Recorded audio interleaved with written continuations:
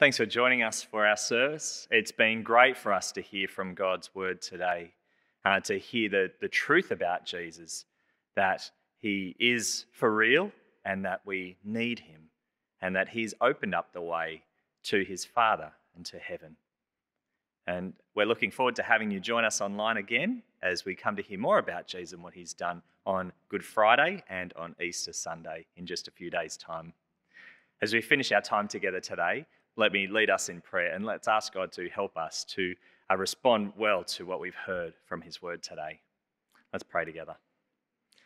Loving Father, through faith in your Son and his saving death, our sins are forgiven and we are adopted into your family.